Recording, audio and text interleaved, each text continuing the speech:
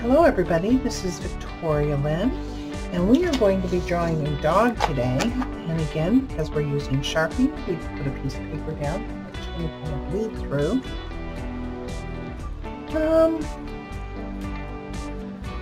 So let's see, well, where can we start? Let's start with the nose. So the nose is kind of a triangle with rounded corners. And we're going to do this just above his nose. We're going to do a ridge of hair. So let's see what we can do here. It's going to be kind of spiky hair.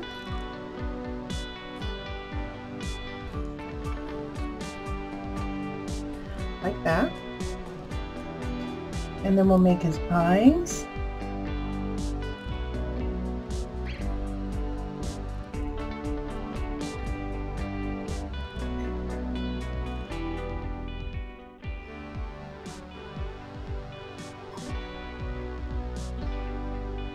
That's good. Let's do Joe looking at you this time. Like that. So we're going to do kind of small, spiky around like this. Spiky around, doesn't have to be perfect, like that.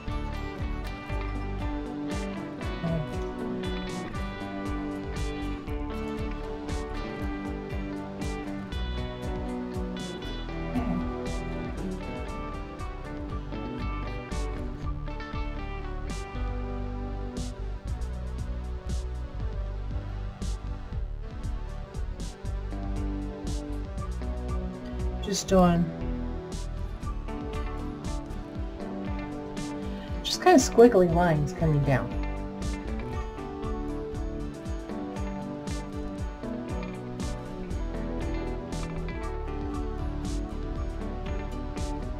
I don't know. I think he needs a taller head.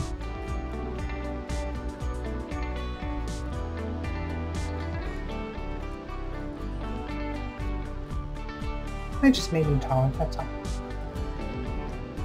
We'll bring his ears kind of flopping down.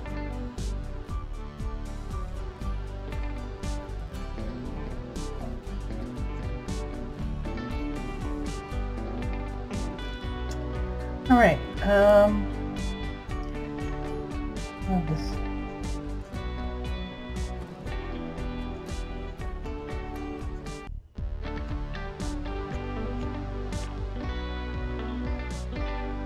Down like that. There's kind of a little bit of chest hair.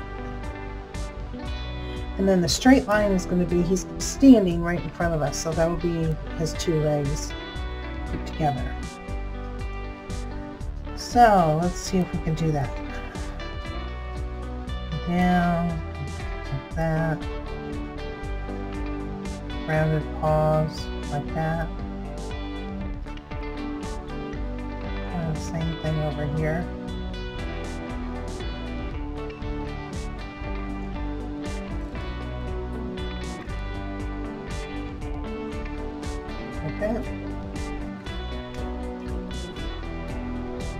And to make them furry, just the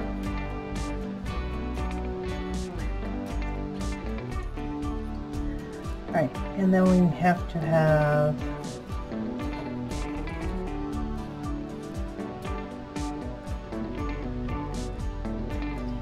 maybe his body belly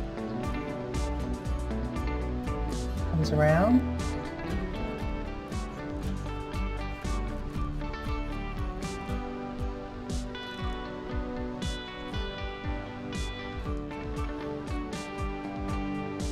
This is almost like side apart, only squiggly for fur. And we'll come down and we'll make another leg here.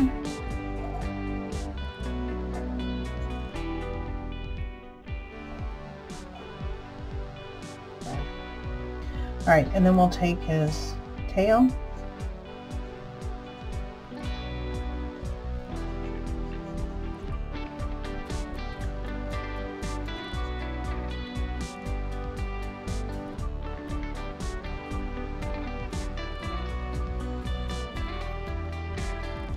Right, again, we want him sitting on ground, so we'll do that horizon line.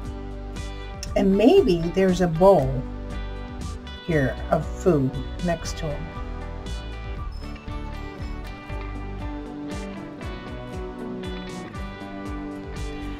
So I'm going to do like a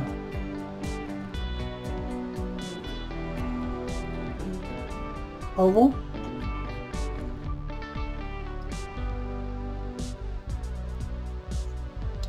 You can bring the oval down. On each side, you just bring it straight down, and then this will be the same line. Down here is the same line as this one. So you'll come around, make it curve, and go up. And then in here, we'll do this, so this looks like there's some water or something like that around in there.